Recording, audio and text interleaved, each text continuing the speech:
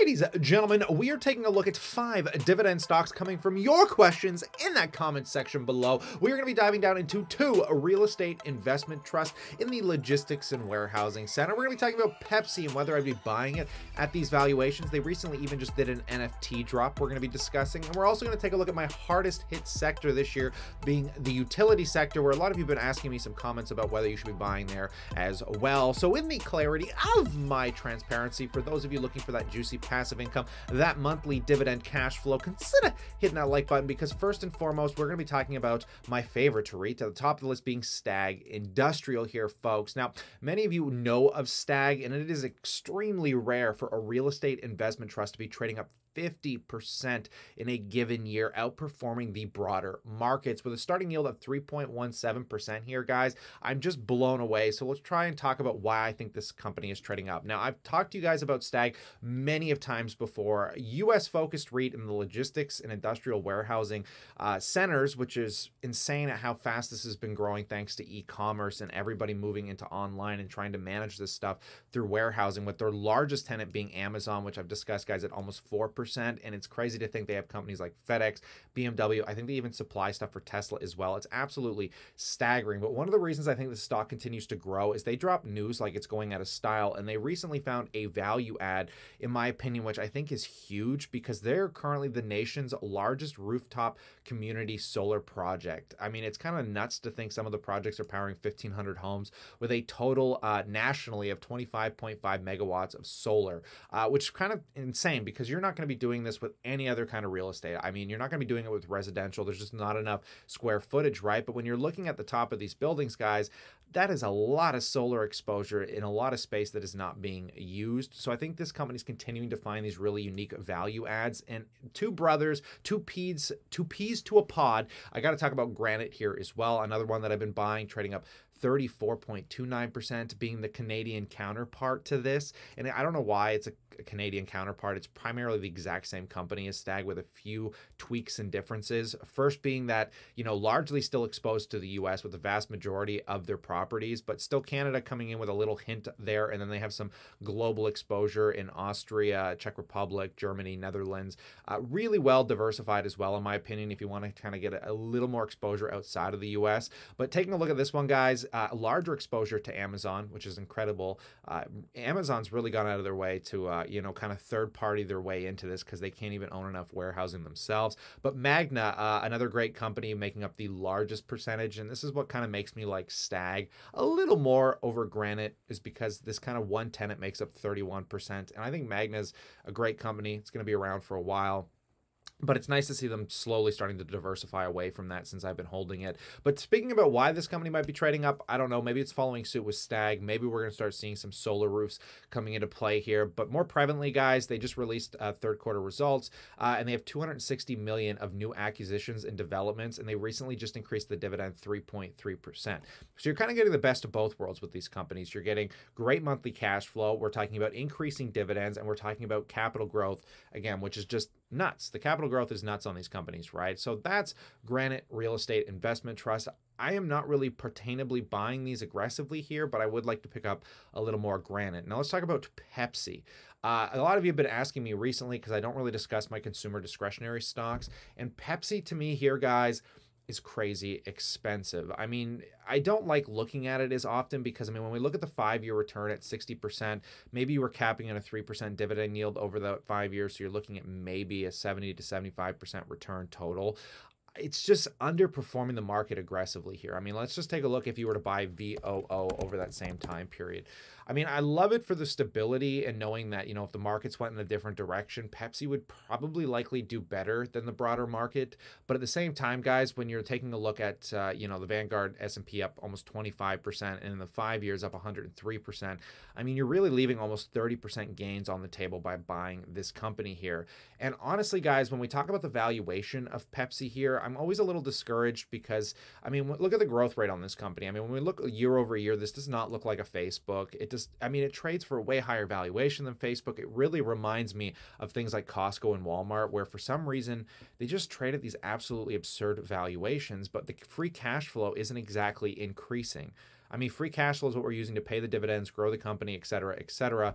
And I mean, even just taking a look at some of the statistics here, the only thing that I really like, guys, is the fact that it's majority held by institutions, pension funds that offer that kind of stability to the stock price. So personally, no, I'm not buying Pepsi here. I mean, I feel like I overpaid for it and I'm up over 20% on the position.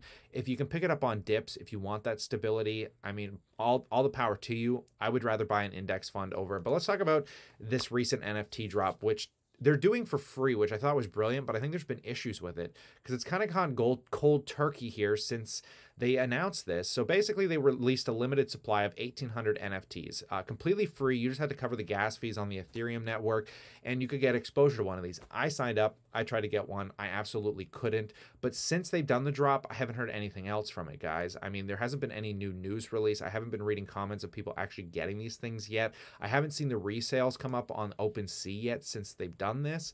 And I'm kind of confused if it actually worked out, if there were issues. I really don't know. And honestly, this is kind of a little speculative because I feel like you have to do all of this through link clicks on Twitter. It's very kind of convoluted for people that aren't really familiar with the crypto network and opening up specific NFT related wallets.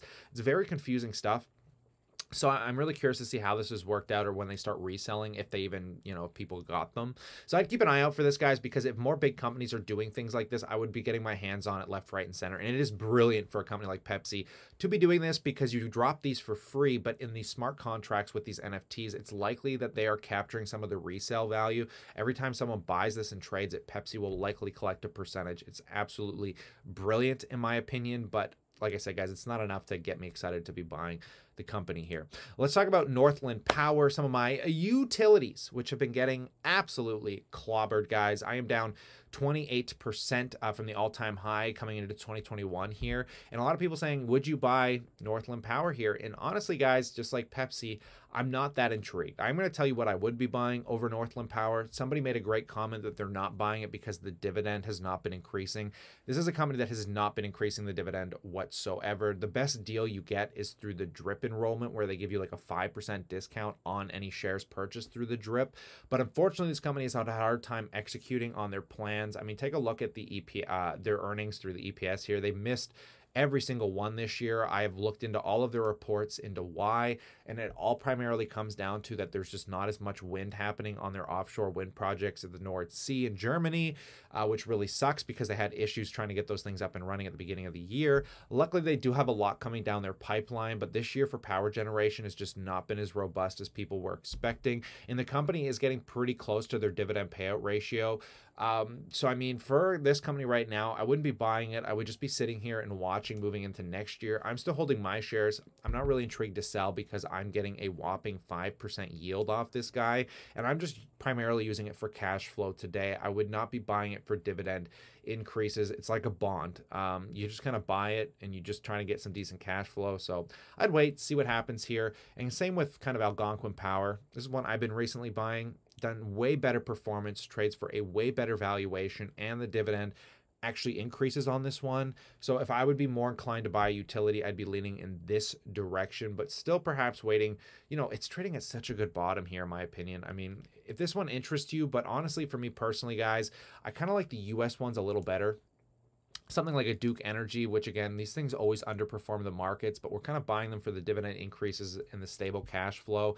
And I mean, Duke is trading up 14% today. Really great starting yield at almost 4%. Something like a Southern Company, I really like a lot, trading up almost 12% on the year with a 4% starting dividend. This would be the direction I lean into. And I mean, look at Southern Company's dividend increases. They just did one this year. They do one every year. And we can kind of just keep seeing this wonderful increase over time. I mean, we go back to 2015. They were paying a 52-cent dividend. Today, they're paying a 66-cent dividend. So we're not talking about explosive dividend growth, but just great stability, bond-like cash flow. And that's kind of where I'd mostly be paying attention to. But honestly, guys, when it comes down to what I would be buying from the dividend front today, I'm always looking for two things. Dividends that are increasing at a good yield, usually starting somewhere between the 3 to 5% range. And I'd also be looking for stock growth. I really don't like buying companies that are trending in that downward direction. The trend is your friend, and it usually remains that way until, you know, some catalyst changes in the market. So personally, guys, I would be looking for banks. Right now, I really like the banking sector. I know a lot of people are saying it's overvalued, but you're still getting incredible starting yields. The banks here, especially in Canada, just started allowing dividend increases and share buybacks, getting to the other side of this pandemic, which is wonderful. And they just did massive dividend increases. I mean, it's just a place of least resistance to growth and cash flow. So that's where I'm primarily going to be paying attention. I know I like the REITs sector still a lot, but the REITs are getting expensive as well here, guys. So for a lot of capital, I'd be going financials. I think it's just a great place to be. But I hope you guys enjoyed this video. I'd love to know what you think in that comment section below. So stay cool, stay awesome, and I look forward to catching you tomorrow.